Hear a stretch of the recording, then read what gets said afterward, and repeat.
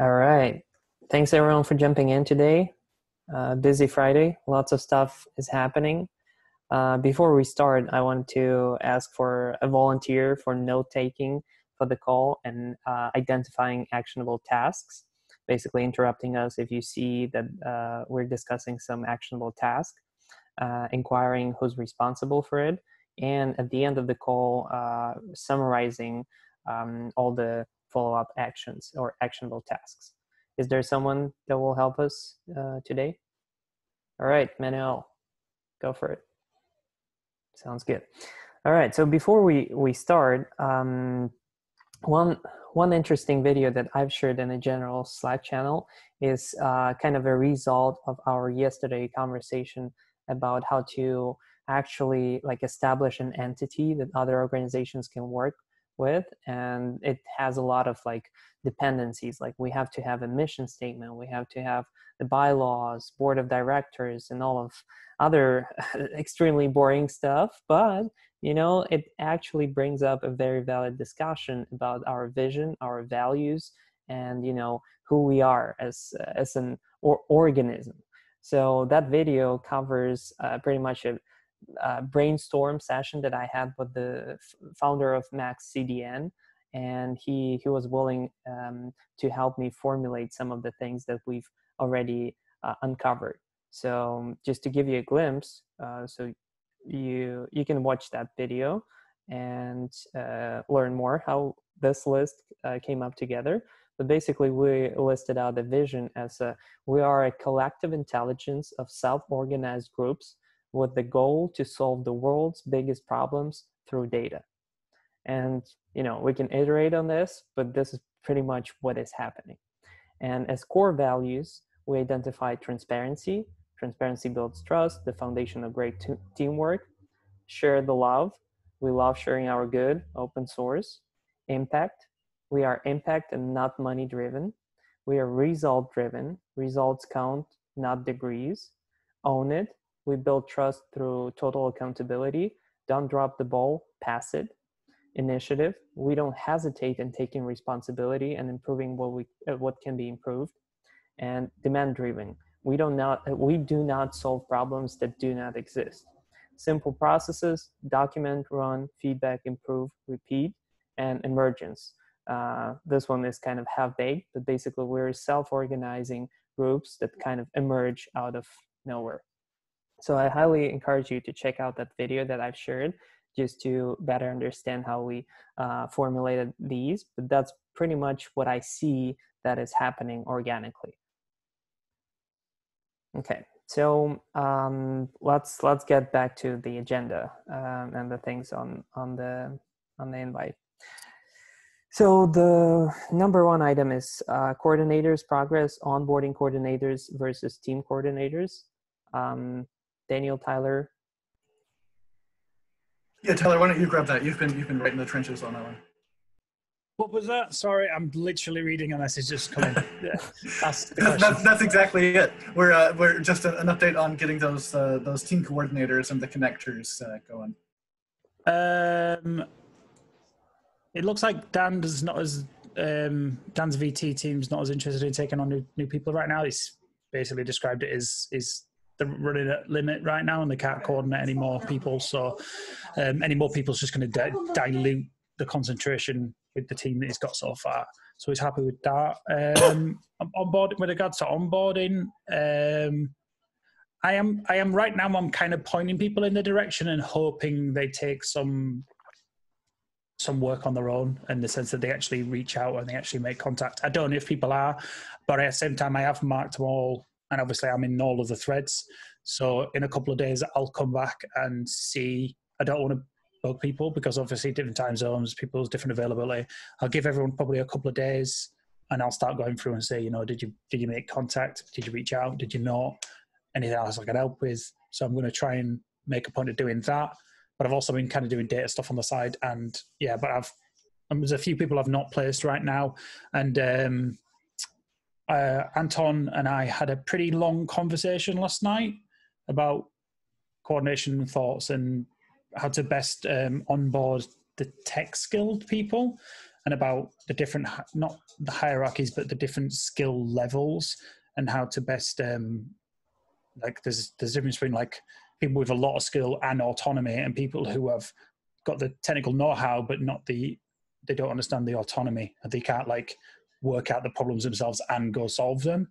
So it's people like that are trying to work out where people are in like levels of autonomy and self management. And it's about trying to work, I might need to start working out where people are on skill sets, because obviously someone can turn up and say, I can do this, this, this, and this, but they might only have ever done them in an environment where someone's given them a specific task to do and it involved a specific skill that they've practiced, but they might not understand like the bigger picture thinking of how to solve their own problems or work out how to solve a problem rather, with what tools and what methods.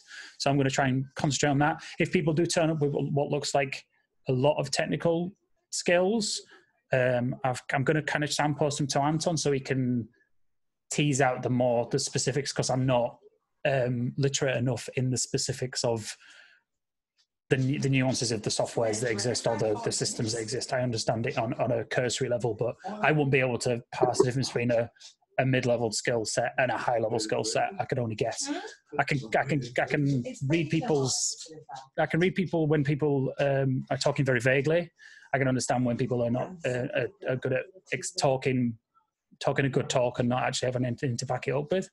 But I'm just trying to work through that, and I'm trying to work out how to make that more efficient. Ogly and I are both trying to do some coordinating, and I've noticed and one of the team members, the Aussie team members, she's been pulling people in when I was in bed last night. So it looks like there's other people on the other time slots that are doing that a little bit as well. But I don't really have anything else to report on that. Yeah, sounds great. And I think the point that you're validly bringing up is kind of the believability metric that we're trying to explore, right? Like whether a person just, is learning about NLP, had the Coursera course, and has some basics, or whether he worked, for 10 years doing exactly that. And I think, there's also some cool technology to build to kind of automate these processes, like looking at the LinkedIn and basically giving you a quick kind of summary and stuff like that. But for now, you just have to use your own judgment to extract that. Okay, so the next piece is discussing human resources challenges and team needs progress. Who wants to take that one? Daniel, maybe? Well, again, that's where I think Tyler's been doing some of those connections. So it sounds again like Dan Sosa's team is doing well on that. My assumption is that we're checking in with the different teams so that we can find out what they need. But for sure, if any teams have a specific need, let Tyler or Ogilvy know, and then we'll be able to try to meet those. The other piece I'll quickly put in there is I'm going to try and experiment this afternoon for that self-emergent piece. So if there are people who are spinning their wheels, not sure what they should be working on, but are wanting to dive into something or other, I'm going to be starting up a little channel, and we'll have a brief call around that. I'll post around that. Yeah, it looks like Andrew started something, and I've had a look through, and I've made some notes on that so far. But yeah, I'll happily join in with that for the conversation about language choice and how we want to phrase it. And yeah, we've all been discussing different emergent properties and describing the way to describe things, but I'm happy to join in with that, even if it's just to bounce. Yeah, and just to clarify, so the thing that we'll be trying this afternoon, rather than discussion around self-emergence, it's going to be an actual experiment in self-emergence, where we're going to bring people together and get a few different ideas around what we might be able to have some of the folks who aren't on a team right now up to. Yeah, definitely bringing in more people who are not taking part, because it seems like the people who are talking a lot are talking a lot, and we need to try and get other people who are not sticking their head above the parapet for whatever reason to try and get involved in whatever way they want to do. And obviously broadening the pool of knowledge and resources and information and points of view, because otherwise it's going to be...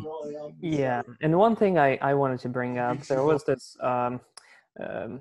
this change yesterday in the transformation of the datasets channel into data with the creation of new team that is called task datasets. And basically that was, again, emergence of the fact that before we kind of had a team, which was Brendan and a couple of other people that are helping Brendan to structure the data sets. And we never really had some formalized team around that. So I think it's a good time to finally kick that off. And it starts with this push from Kaggle to try and formalize the outputs for each of the questions. And if you're listening to this call and you don't have any task that you're attached to, it would be great if you could help us make some progress within that domain. Okay. So the next piece is communication. Arthur, I'd like to just make a statement out here. Since we have got access to a lot of GCP credits, I believe a lot of data is being moved into GCP buckets. There is a cost involved when the data goes across regions. Like if it is in US East, you move it to US West, there's a cost involved for per bit transfer of the cost. So we should be very careful if you're using that as a database, right? As a data warehouse. So data warehouse we're using as a bucket. So just be careful about it. And I hope the team which is involved with creating those VMs or those notebooks on GCP knows about those costs. Yeah, I would highly encourage you to join the task data sets and help Anton figure that out. I'm added to that thing, I guess. All right, sounds good. I just mentioned it in this call because a lot of people who are using it for the first time are not aware of this data charges that are incurred, and those are very high, and most of the credits can just go off in those data charges. So just be careful about what you say. Thank you so much. All right, so the next point is communications quick update, podcast ideation. Not sure, maybe Daniel, you can give us a quick summary, and then I'll jump in with the podcast update. Yeah, so just a couple of quick things for the communications side. We have the news website is almost ready to launch. We're just doing a quick run through of it, and then hopefully by tomorrow I will have that up. So Rohan's been doing an amazing job with that. We are working on a few different fronts. We have a couple of the templates kind of continuing to get honed and thrown out.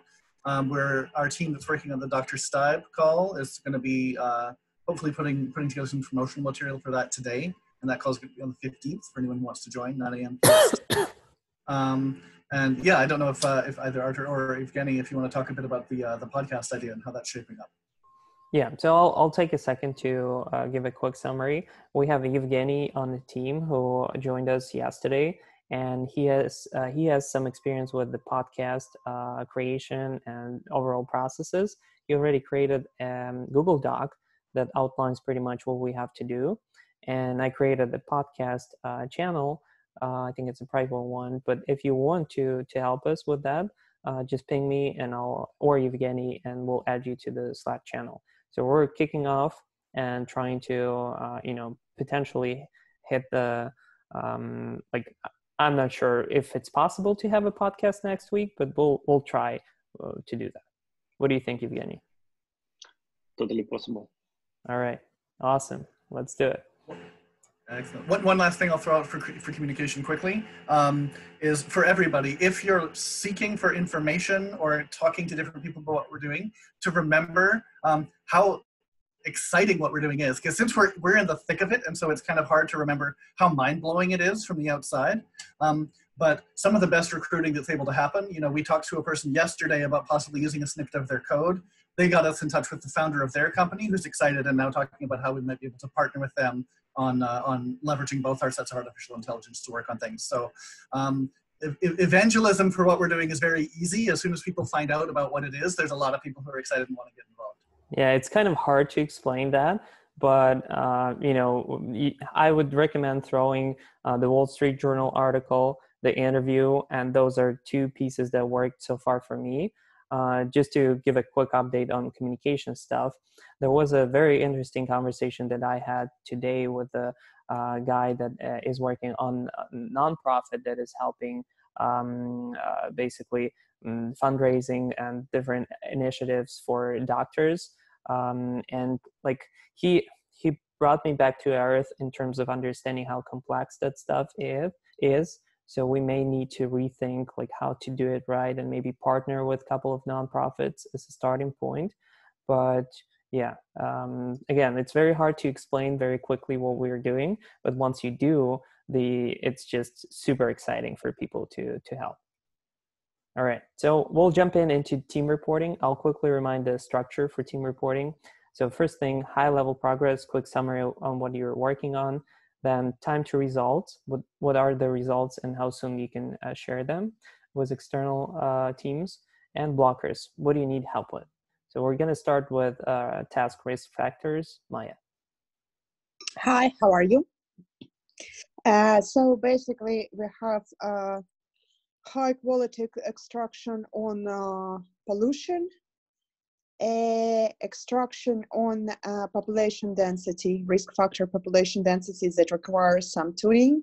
We have some preliminary results on risk factor pre-existing heart diseases. It's time for us to start shaping the final notebook.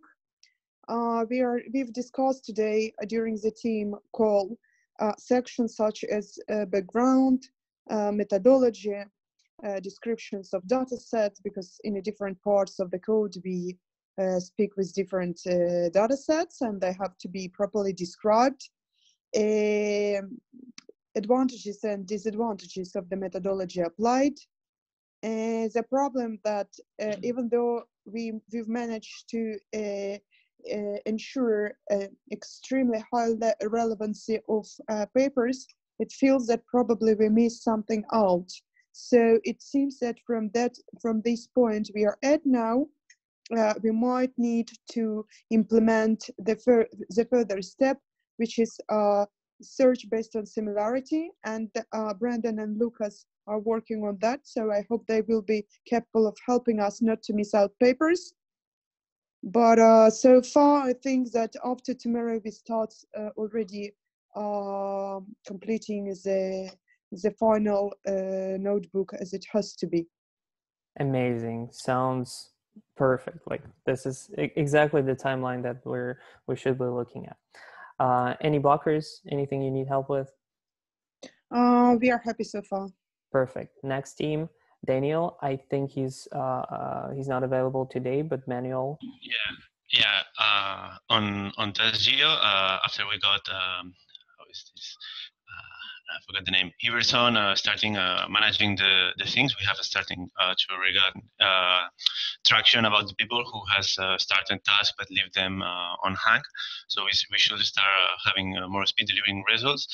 Currently, we are working already on the first version of the uploading of datasets. That will be pending to decide if it's either on Kaggle or on Google Cloud. But we will do both. And for what I see, well, for all the pending datasets Daniel mentioned, should be finished during the weekend, more or less. This is all we have. So after it was, sorry, I got bad memory for the names. Cassie that make an amazing deliverables spreadsheet to decide how are we focusing our work that we are working on, and with the data specification that you brought from that is done on Kaggle, then we'll be focusing our work on the next days to fulfill all this. Amazing. Any blockers? Anything you need help with? Well, one of the things is that most of the people that are working right now, except the NLP people, maybe don't have so much availability. So we are taking a long time to be able to deliver results, because the people who are working maybe can put 2 hours every day or something like that, and we're not able to be as fast as we would. But beyond that, we're fine. So does that mean, by that, do you mean you need more people or more time? Like literally just more time? Yeah, but we can, more people or more time, but we cannot make more time, so more people will be helpful. So more people with more time, ideally. Yeah. And so what's this TestGeo? I'll have a look. I'll see if I can reach out for anybody else. And say NLP specific or NLP leaning, NLP high skills if you can get it. We have blockers on the NLP task that we are trying to solve, and also with the gathering of data for the task teams and task VT, task risk and task ties. That maybe is a little stalled. Okay. So do you need data processors? You need people to help with data processing. With the? You need people who can data process, yeah? Data Or processing. Sorry, I'm not on this. Data Can you repeat processing. it? Yeah, data processing and data engineers will say better than Da- Python developers. Okay, so data processors and data engineers specifically. Yeah. I'll look out for them and I'll see if I'm. So that's towards task. I think I've marked a few people for task geo today with a leaning towards that. I don't know how they are with skill level. We'll find out when they get talked to. Okay, I'll tag any ones I've added today to you, Manuel, so you can bring them in and find any more advantage in time from them. If you can onboard them, it'll obviously bring them up to speed quicker. Sounds good. Okay, thank you. Next task, transmission. Christine. Hi everyone. So we have our first kind of sample output visualized and published on Kaggle through Mike Connie, sorry. And so we kind of just work on doing more research on the topic models, and we will evaluate the results these few days. And on the other hand, we're working on extracting data from the papers, especially more metadata, general information. There are some people working on that. Yeah, and then I'm hoping to really get started with the Kaggle notebook. Hopefully started no later than this weekend, and I do need some help with that. Yeah, so that's probably what we are doing right now and what I'm going forward. Sounds good. Do you need help with anything? Blockers? Yeah, just help me with the Kaggle notebook, like planning and organization. That'll be great. So you need someone to help manage and coordinate the putting together the Kaggle submission. Yeah. Right. So you need someone who's going to be able to pull all the information together and start helping you write it and express I'll it. be working on that, and then I would just want some extra help. Yeah. Okay, I'll see what I can find. There's a few people who have popped in talking about. Somebody's talked in a very generalist sense about being a good communicator and wanting to be delivering, and I'm like, I don't really know what to do with you. I'll find something. So maybe someone who's good at communicating might be able to help. What about technical skills? Do they have a particular technical skills or just a comprehension of what you've done? Yeah, the comprehension of what we've done. Just to be able to comprehend, not necessarily have to program or build anything. Right.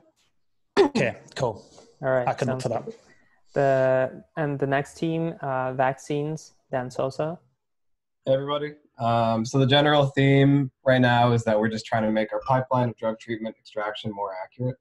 So people are working on training their models. Annotators are helping to annotate data. So things are good. Things are just continuing for that as far as the first deliverable. Yeah, the point that I brought up yesterday was just to say that it would be great for the team leaders to have a way to just be like, okay, here are the needs that we have, and we need maybe 1 or 2 people to fill them, to kind of open the pipeline of onboarding being directed to a certain team, and then just quickly turning that off when we have those spots filled.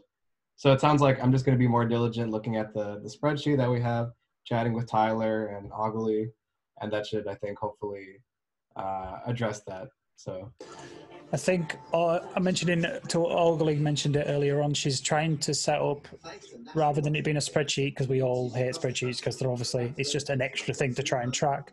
She's going to set up a Trello task and hopefully work out a way to link you guys to it. That way you'll be able to request, and then we'll be able to take it on and off, and hopefully it just makes one less thing to have to track. That's kind of we're all realizing that having several different systems that are layered on top of each other, it starts to get, we're all getting to the point where there's spreadsheets and I have a quick suggestion. Pages and links for days. I have a suggestion. We can create a Slack channel for team leaders, which is needs. And basically you can just quickly, write up what you need, and, coordinators can work with that, because it does sound like spreadsheets are that, extra dimension that everyone, can take into their mind. But basically, if team leaders can quickly message in that channel, communicate what they need, also as coordinators communicate in a thread to figure out the specifics, I think that would function better, because it's more conversational and more human versus spreadsheets. So maybe we can try that today and see if it Yeah. works. If it doesn't, throw it away tomorrow. Yeah, when it This is comes an action. to... Yeah, sorry, go. No, yeah, I was asking Arthur if this was an actionable item, or you will handle by. I mean, Yeah, it is. perfect. Yeah. When it comes to onboarding or talking to new people, or if you can, anything that's going to be in a self-contained conversation, if you want to expand on a conversation or ask questions about a thing that somebody says, try and use this threading methods rather than the main page, because the threads, it'll turn it more into like a forum type of thing rather than a very, very, very long conversation that could wash away something useful, because it's a conversation when you could have an independent thread that somebody could read. And also if somebody pops in with an interest in this or an interest in that and they all kind of get intermingled, it makes it harder for anyone to read. Whereas if you use the threads will help keep contained conversations within themselves, and then only people who need to read it will go look at it, or the people who are interested in it. And if anyone else is new to Slack, even Arthur didn't realize, you can make like different areas for things. They're called, what's it called? Maybe you can share your screen real quick to showcase. Okay, it's just I'm not an organized person. In my brain, I'm not organized, so I have to organize the world. Otherwise, my old brain gets lost in everything.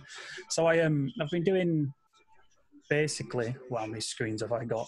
Too many screens. Yeah, it was a eureka moment when he sent me those screens. I did it with I did the same thing with. What is this going on? We can see it.